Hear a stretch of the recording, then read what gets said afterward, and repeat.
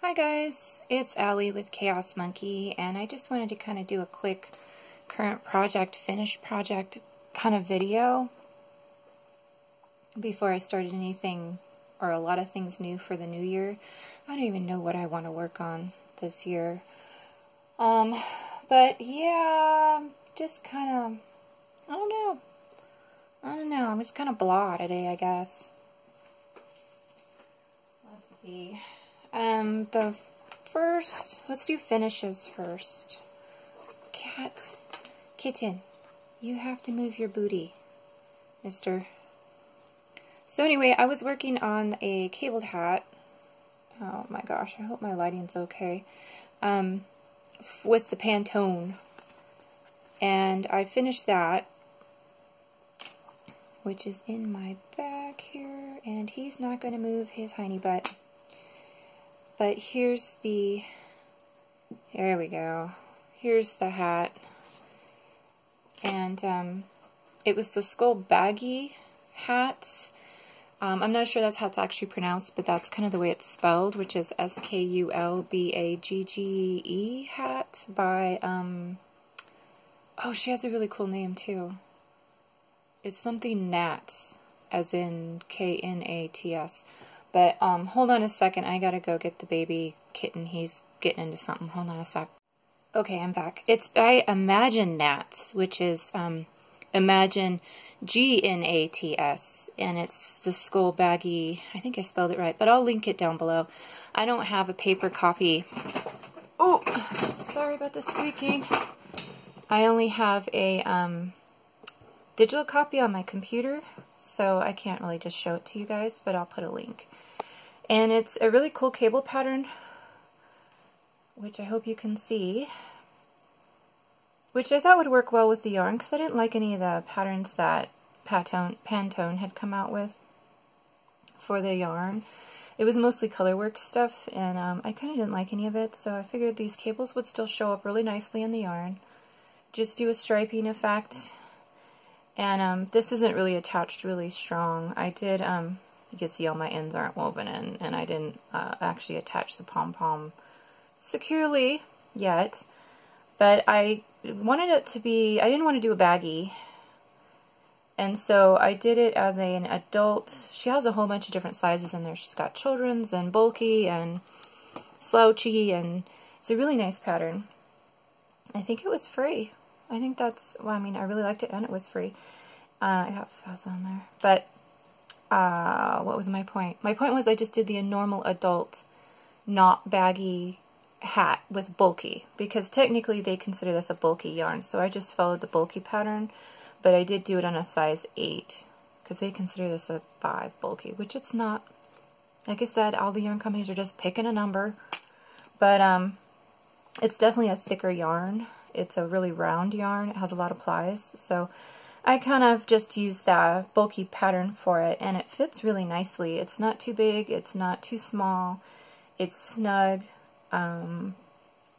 it's stretchy because of the cables, and then because I did that size, freaking kitten hair, I only got this far, as you can see my pom-pom's not attached, with the last color, so I just kind of did a pom-pom to try to, which I will tighten later, to try to kind of keep the colors going into the last one. And I just did a small pom-pom. As you can see, I only got a few rows in of that last color, and it's kind of, oh, my phone is being a butt. Hold on. Of course I had a lot left over because this is such a small round, a couple of rounds. It was all decreases before, so I used almost a whole, a whole little group of it. You know how they come apart in the little balls? Well, I used almost a whole ball for the pom-pom. And I'll attach that better. I just didn't want to attach it till I wove in all the ends. And, yeah. So, yeah, see, this end is all loosey-goosey. But I just worked the yarn till it ran out, really, and then tried to kind of hide so there was no jogging. And then just worked it up. And then you could kind of see I had some little blips into one color to the other in the garter sections, but it wasn't too bad. I stopped it mostly with this doing it clean. I think I must have skipped one, which is why I got a blip. But if you want to go in garter, if you want to switch to another color without having it bleed into the other color, like here I didn't do it. So you can see the blue and the green are kind of blipping into each other here, and there's gaps because of the cables, but I forgot to do it here, and it doesn't really show because the colors are so similar, but I didn't want to have pink blipping down here. So what you do is instead of doing garter on that first row, you knit all the way around and then go back to garter, and it won't have the pink blips or the different color blips into that. It only works with garter, which is really only a problem with garter. But I forgot to do it here, and then I remembered here, and then I think I still forgot on some parts. Because we had one blip that came down, like here. You see these blips into the blue? That's because I apparently on this one did not knit that round. Where here, I did knit that round. So you can see there's no blips. And it works in garter. You don't need to worry about it in the stockinette. But if you don't want to get the blipping from one color to another in garter, you got to knit around first and then purl, and you won't even see that you did the knit round like that. Just a tip. I mean, I'm just blabbering, but if you didn't know that, that's just a tip. Like, oh, my pom-pom is all over the place. But for like this, when I went from this to this, I had to do a plain knit round of the green before I started doing any of the purling, because otherwise the white would have blipped into the green and the green would have blipped into the white, and you wouldn't have gotten this clean edge. So if you're thinking about doing something like that, just remember you got to watch when you do color changes in garter, if you don't want it blipping into each other. I don't even know if blipping is a word. I just use that word all of a sudden, but you know what I mean. And then for the cables, I didn't have to do anything different with the cable work. And the color changes, they were just normal. It was just watching out for that. When you first change your color from one to the other, that first row, you want to knit a plain row before you start gartering, which I did not do down here. And you can see there's blue and green. So the green's into the blue's into the green row, and the green's into the blue row if you don't do it that way. So if it doesn't bother you, then don't even worry about it. But I thought it would show up way too much here, so I didn't want to rip back because I forgot to do it here, and I was already up to here. I was like, you won't even see it, but here you'll definitely see it. So that's why as you can see here, where I messed it up. That's what it'll look like if you don't do the knit round first when you first change the color. So like, for instance, I would do this whole round, just knit in the pink, and then when I go back around, then I would just do my normal purls where they go, to stop that from happening. But apparently, I just wanted to show you an example of what it would look like if you didn't, and what it would look like if you did. That's right, I planned that. I so did not plan that. I was watching, what was I watching? I don't even remember what I was watching. I think I was watching a movie.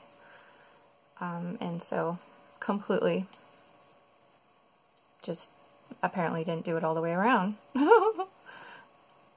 But yeah, I like it, especially with the pom-pom, especially once it's attached properly. And the yarn is really squishy and really warm. It's a very thick, it's not a 5, but it's a very thick yarn. And it does have a little bit of wool in it. Yeah, it has the 20% wool, 20% nylon, and 60% acrylic. So it should make a pretty sturdy hat. So, look at me, I just keep touching it. It's so squishy. I love touching yarn. So, that was a finish. Almost a complete finish. I just need to do the ends and the pom-pom that are attached. And it's just going to be for me. Oh, and this bag, if you guys are curious, is... Oh my gosh, I bought it so long ago. Let me see. I think she has a tag on the inside. I don't think she makes bags anymore. Kicks and Giggles. And I love these because she put a really thick... This is not flimsy satin. This doesn't get caught on stuff. This is a sturdy satin. inside the bag, which I love because it's really easy to pull your yarn in and out. It doesn't get, you know how cotton kind of grabs it? So I bought like 2 or 3 of these bags while she was still making them, and she put cool beads on, and she even had a little dooley bob to like put your stitch markers on, and I loved her bags. And I don't think she's making them anymore. I haven't checked in a while, but I remember she kind of closed her Etsy shop a few years ago. Cat her. But I have a few of her bags. What else did I finish? I don't know. I finished so much stuff, but it was like Christmas gifts or commissions or blah, blah, blah. Let's see. I did show this one already, but what I forgot to show you guys was I was having issues making the edging fit. Because this cake, you can get a shawlette out of a Sugarwheel, which is what this was, in Candied orange. And the last time I showed it, I had run out of yarn and couldn't do the border the way I wanted to, and so this is how I just slapped the border on. Right after I shortened the mesh rows. I think I went back to here and shortened the mesh rows to the 2 like I was going to. So they all have 2s. And normally the pattern has like 5 or 3, or it kind of varies. And then I just put a plain row and then just did the chain 6, chain 4 row, and then just did a quick border to make it fit. And this pattern is the, I know I didn't say it before, but it's the Spring Shower Shawl by Paradise something, Yarn Paradise, Maria somebody. But if you look up Spring Showers Shawl, it's hard to say, you'll find it. And I like this pattern because it's really versatile. If you know your crochet, you can adapt it to almost any ball of yarn because it's so adjustable. The sections are so adjustable, and you can adjust it to make it fit for whatever amount of yarn you have. So I make it a lot. Plus, it goes by really fast. I like the variation. I like going into mindless parts and then having a really nice kind of lace row. It's just, I don't know, I just love the pattern. But I just want to show you guys, yes, I finished it, yes, I adapted it, and I had very little yarn left over. Oh, excuse my burn. First I burned this side, and then it healed, and I have a bad scar, and then I burned this side last night. So, yay. I have, if you guys didn't know, I have like a medical condition, and it kind of affects my, I want to say my balance and my coordination sometimes. I have fibromyalgia. Long story short, it affects your entire body, and sometimes I get really clumsy, and then I end up burning myself on oven doors. So, anyway, what else did I finish? That is just kind of my stuff. Let me see. Oh, you guys are gonna laugh. Okay, I started something new. You guys probably don't know, I'm into miniatures as well. I started a dollhouse a million years ago, and I didn't get to finish it, and I've been hauling it around for 20 years, and it got crushed in the move, and it fell apart because, like a dum-dum, I used hot glue like the instructions said, and do not use hot glue when you're making a dollhouse. No. Okay? The whole thing falls apart. So basically everything fell apart that could fall apart, which means the whole front porch, any of the moldings, all of it fell apart that wasn't like structurally hooked together. So my whole goal this year, one of my New Year's resolutions, is to pull that out and to finish it, which means I need to get a big workspace, and I got to keep the cats out of it, and I got to find out what's missing and maybe remake some pieces. But anyway, blah, blah, blah. So I like miniatures, and I have done some miniature kits, which I'll put some pictures in if you guys want to see them. But I have another kit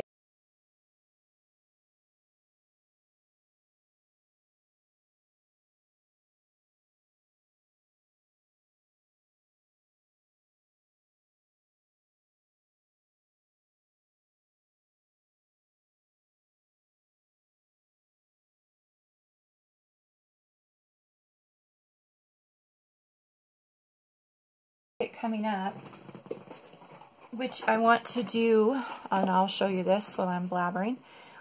This is my next kit. I've made 2 small kits, and this is my 3rd one that I want to make, which is a bakery. So I'm kind of collecting little kits, and they have lights, and I love them. But then my boyfriend got me a dollhouse kit, a small dollhouse kit. and I can't put that on the table. I'll take a picture and put it in. So my goals are kind of to start the dollhouse he got me, finish this one, and then also re-put together my 20-year-old dollhouse, which is huge, and actually finish it.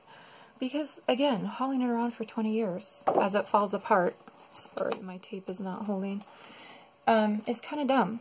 But my boyfriend got me. Now, this is not the big one, of course. The big one that's half built is totally wrapped up in the living room. So I can't show that one to you yet. I don't want to show that till I get ready to actually work on it, but it's huge. This one's much smaller. This is like much smaller in size. This one has like 4 rooms, 1 staircase, and what's the scale on this guy? Half.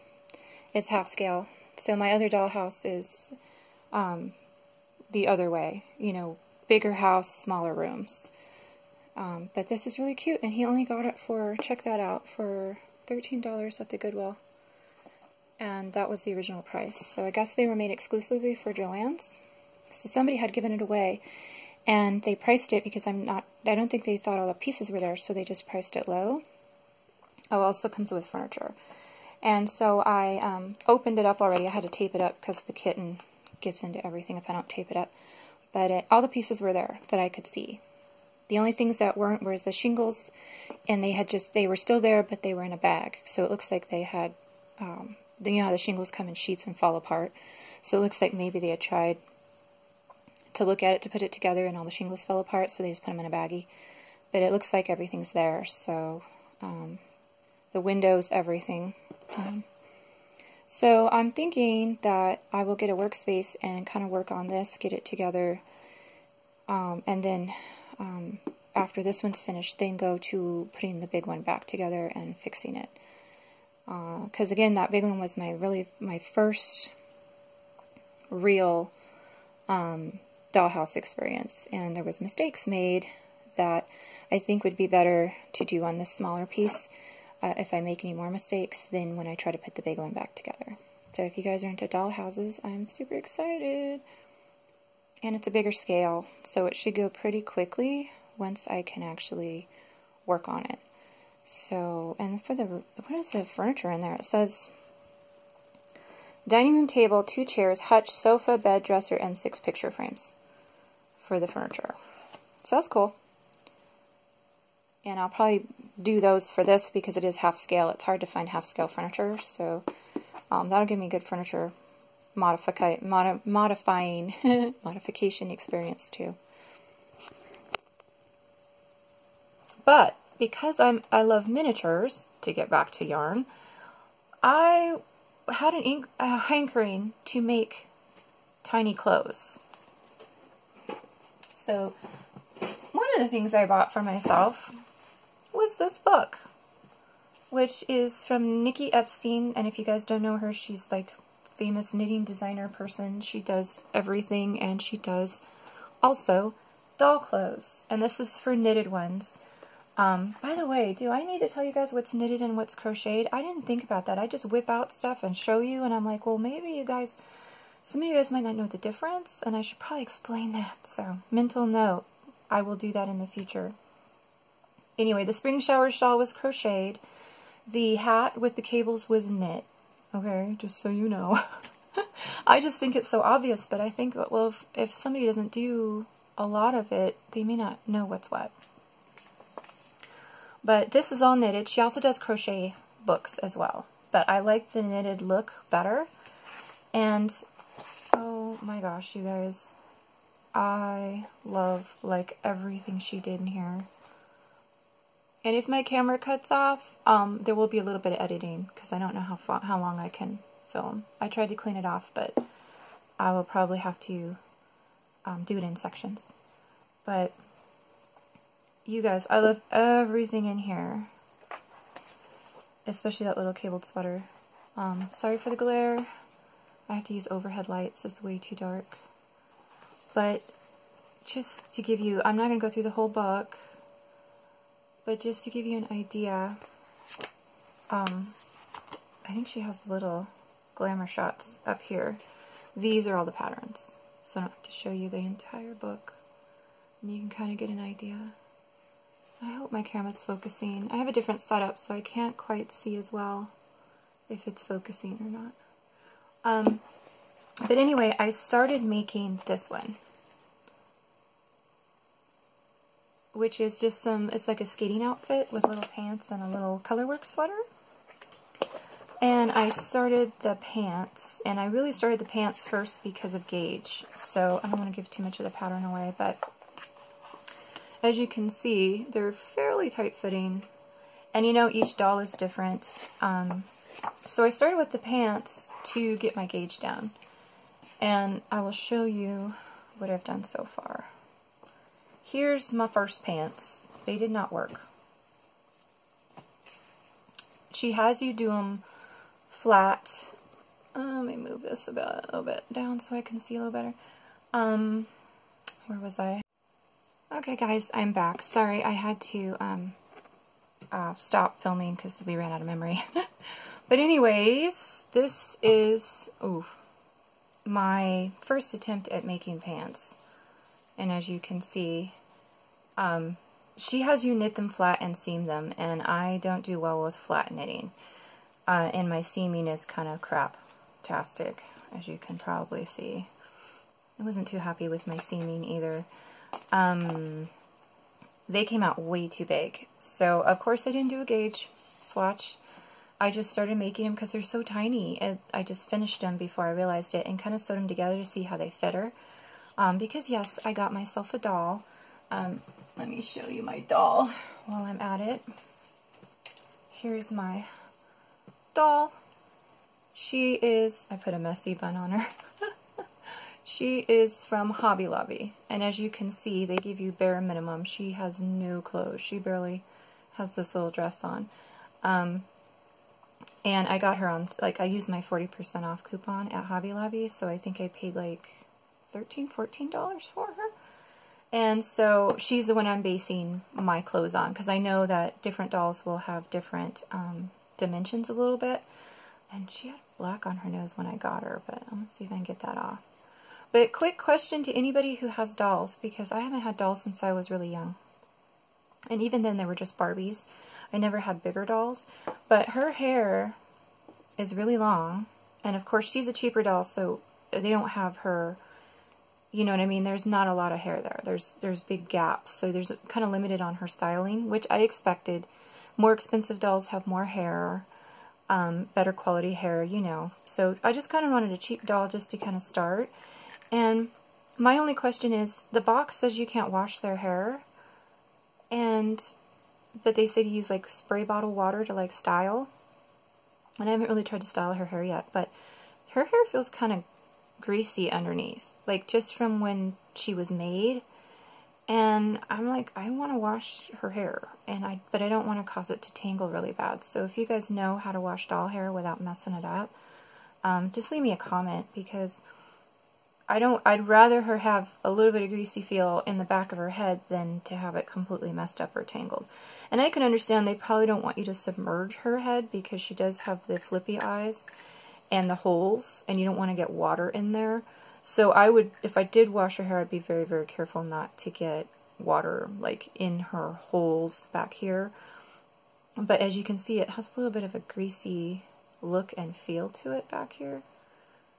Just in a couple of spots, and I kind of want to not have that issue, but anyway, neither here nor there. I don't want to ruin her hair and make her a big rat's nest. But this is the doll I am sizing to, and I think it's a Springfield. Hold on. Yeah, Springfield is the ones that Hobby Lobby uses, and I think she's Olivia, so she's the redhead. But these pants were way big on her. They fit, but they were more like slacks instead of skating pants. So this was kind of my prototype. I'll put a little tag on here so I remember what I did with the yarn and my gauge and my needle size and all that. So you can just ignore that. But also, I didn't like the construction. So my second pair turned out much better. And you can see there's a big difference in size. I don't have a lot of space here, but you can see the difference just in the length, and if I put them on top of each other, you can kind of see that I hit gauge much better the second time around. Also, what I did was I modified this and I knit this in the round. Oh, I hope I don't say too much. I knit this one in the round, and I treated it basically like, my brain is not working today, you guys. Sorry, I'm kind of having a high pain day. And when that happens, I also get brain fog. And the words go away. Like a glove. That's what I wanted. So I did the body in the round on magic loop, and then I put half the stitches on hold onto some scrap yarn, and then I did this. I have a little bit of rowing, but then I just knit one leg down with the decreases in the middle like you would do for a sleeve. So all my decreases in the middle. First I added some stitches, so I put these on a needle, added the crotch stitches like you would do for like a finger, but I did like 6 stitches in the crotch, and then decreased all the way down to however long, and I tried it on her the whole time, and then did the cuff the way they wanted in the pattern. So I totally modified it into an in the round pattern, just because I don't do so well. I was rowing out. If I can find it, I rowed out really bad on one row. And for you guys that don't know, rowing out is where you get a big tension change from purling to knitting. You can kind of see it when I rowed out a little bit there. Not really, but there was a really bad area where I was not happy. And if it's really bad, it doesn't really block out. And you can see I've got some rowing out here and here and here. Because when you knit flat, you have to knit on one side and purl on the other, and not everybody has the same tension on both sides. And I do for the most part, but if my hands get tired, my purling tension changes a lot. And you can see all these lines are probably from the rowing out on the other side. So it's another reason why I wanted to do it in the round, so I wouldn't have the purling issue. So it's a really easy pattern to change into the round. I kind of did it her way, thinking, well, maybe she has a reason for doing it that way because they're little tiny pants. Little tiny clothes might work better that way if you seam. But I think it's just because she prefers to, or how she learned was seaming. Cat hair everywhere. Versus in the round. And I prefer to do everything in the round if I can. So these turned out much better. These actually fit her. And they do have a lot of booty, so you really have to make sure you add those stitches in the crotch because they got a big old booty on them. It's all that cloth body. So I could have probably made the legs a little bit tighter. They're not like super fitting, but they're a lot better fitting than this was. So anyway, that's my next obsession. So I'm going to make the sweater next now that I got gauge down, and do the color work in the sweater and see if I can get that to turn out. But yeah, I don't know why. I just saw the book and I like miniatures, and I was like, tiny doll clothes. That's what I have to make now. I'm doing all tiny doll clothes. Oh, and this bag is by Freckled Crafts. And I am not sure if she still makes bags. Does she still make bags? I haven't bought bags in so long, you guys, but I just wanted to show you. But I'm going to rip out the old pants, because this is all scrap yarn, by the way, because I also wanted to use up my scraps, so brilliant. I'm going to rip this out and do the jacket in this scrap and this together, because they're really contrasty for the color work. Because the pattern was like in blue and white, and I'm going to do it in gray and pink, hot pink, to see if it works out. So we'll see. I'm probably going to try to make everything in that book because it's adorable. And let's see, what else did I finish? Oh, I finished a lovey. I like to make these every once in a while. This is a fox lovey. I have a bear lovey that I made as well, and I made a few of these, and this is my last one. And they're pretty fast to crank out. I like them because you get to do a stuffed animal, but you don't have to make the whole stuffed animal, and you get to do a little bit of a blanket. So this is just a fox lovey with the safety eyes and the safety nose, and as you can see, if you don't know what a lovey is, it's just for little kids to love on. It's part blanket, part stuffed animal.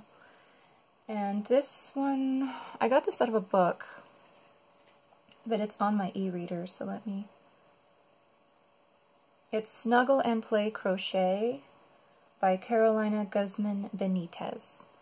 And I don't know if this is going to come out, but that's what it looks like. And it's a little squished on my reader, but she has so many cute patterns in here. And I've made the bear and the fox so far, and I'm probably going to make them all. She's got pigs and cows and everything. And she also gives you the instructions to make the whole animal or just the levy. And so far I've been kind of sticking to the levies and kind of using up the yarn I have. So we'll see if maybe I'll make a few stuffies, because I make a lot of stuffed animals too. So, but this one I am selling in my shop if anybody's interested. I have one left, and I'm like, what am I going to do with it? You know, I don't need a levy, so I will try to sell it for yarn money. Yay! Let's see, what else did I do? I think that's it for finished projects. I don't really have anything on the needles, really. But I did want to show you guys another book that I got for Christmas.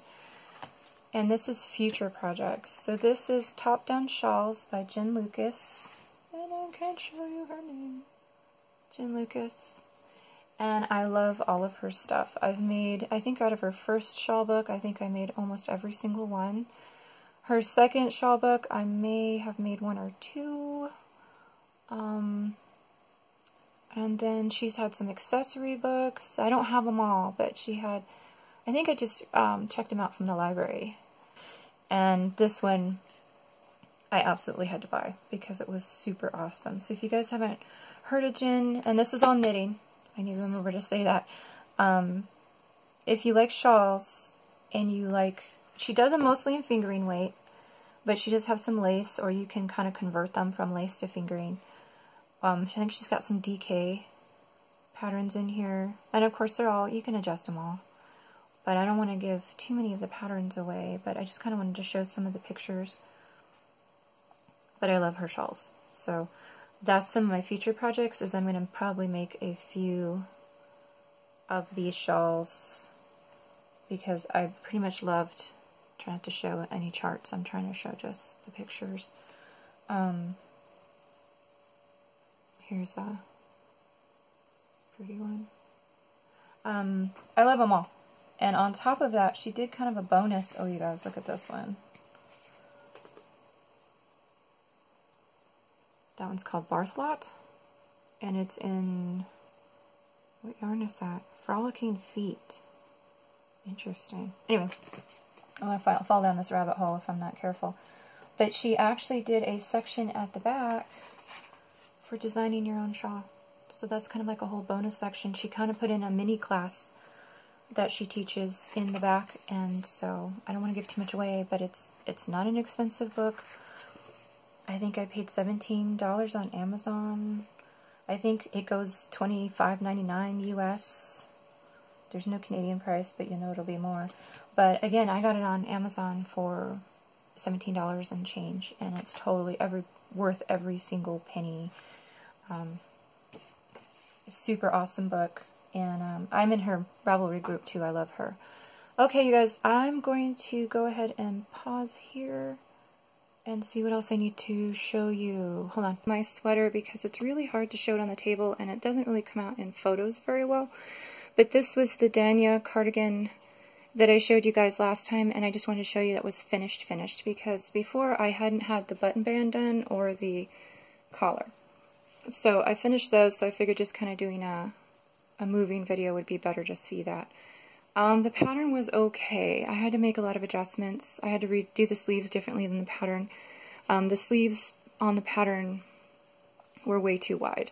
So when I first did part of the first sleeve, I ripped it back and did a different sleeve. I had to pick up less stitches on the button band on the collar than she said for my size, because it was way too many stitches.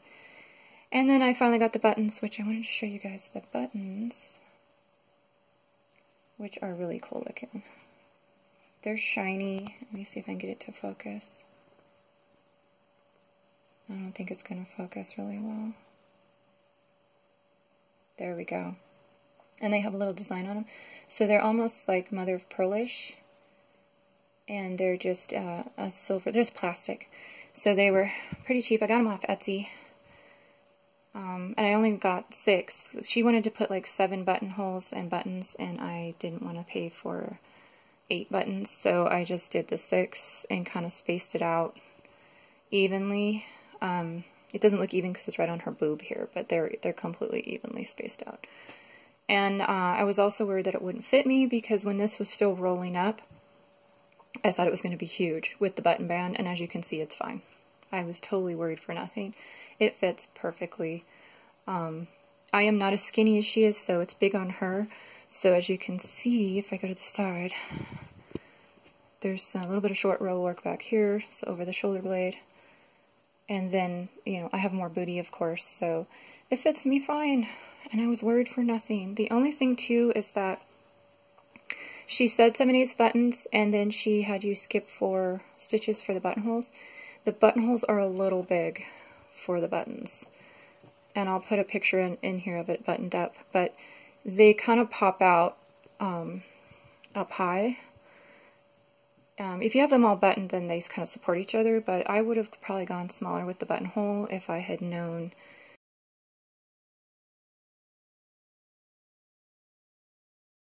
that the 7/8 buttons wouldn't fit. I didn't have any to test on it in stash to like test it to go tighter. So if you hit gauge like I did and everything was fine and you're going to make it, just be careful. Don't do this as your first sweater pattern, because it wasn't, I made the adjustments because I have sweater experience and I knew it wasn't going to work. And you may not have that experience if it's your first sweater, and you may get frustrated. So I wouldn't make this sweater unless it's a simple pattern. It's just parts of it just were not kind of lining up. I don't know how to say it, but anyway, don't do it if it's your first sweater pattern. But if you do make it, or you're making it, you might want to go smaller on the buttonholes if you're going to do 7/8 buttons. So I put these buttons on for now. I may switch them out to a bigger button later. I really don't want to reinforce the holes if I don't have to, but you can also do that too. You can also make these holes smaller. So yeah, I just wanted to show you. And of course I modified it and just did gray striping instead of the multicolored striping in the pattern for the Dania cardigan. And I will link it below so that you guys can see the pattern. I don't have the paper pattern in front of me. I don't even know what I did with it. But I just wanted to show the finish, and it's fine, it fits. I'm happy with it with all my modifications. But I did have to watch the button band, the number she wanted, and go down. Because if I had done the number she wanted, it would have flared.